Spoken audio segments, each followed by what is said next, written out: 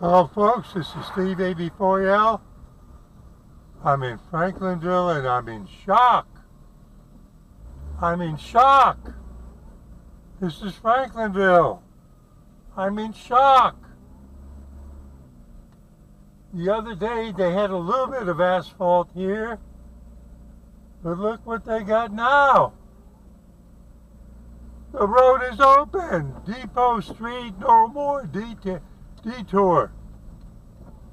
I'm in shock.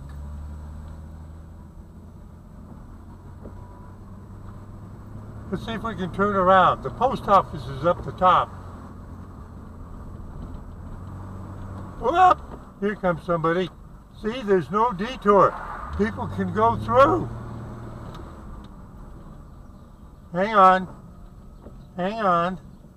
I don't have to go all the way to the post office. Want to go down there? I've been down there.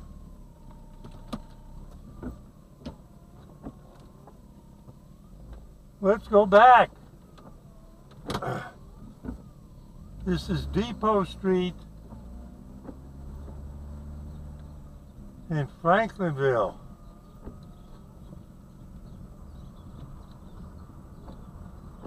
They dug it up. They dug it up to replace a section of the natural gas line. I had somebody confirm to me, a deputy, the sheriff's deputy confirmed that it was the natural gas line that they were repairing. And look over in the church parking lot. All that's left is the digger, and the latrine, so they're just waiting until Monday to come with a trailer and take it away. Everything else, there was another bigger digger here. They took everything else away. They put down the straw, everything. All right, one more loop. We're going to go left. I'm watching for traffic. The cones here on the right are from the Tumbling Down church situation. I'm going to pull into the library parking lot.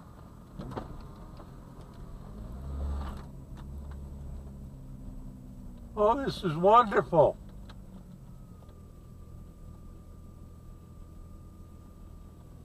Let's see if I can make the turn.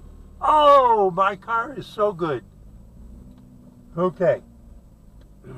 Now, we look to the right and we look to the left, and it's clear both ways. Nobody at all is coming from behind us. It's been raining. My windshields want to fog up. Nobody behind, nobody behind. There it is. There it is. There it is. They're just going to wait for the grass to grow back in. Steve AB4L reporting from Franklinville on the finalization of the Piedmont natural gas line repair, replacement, whatever it's called, project, saying see you at 73.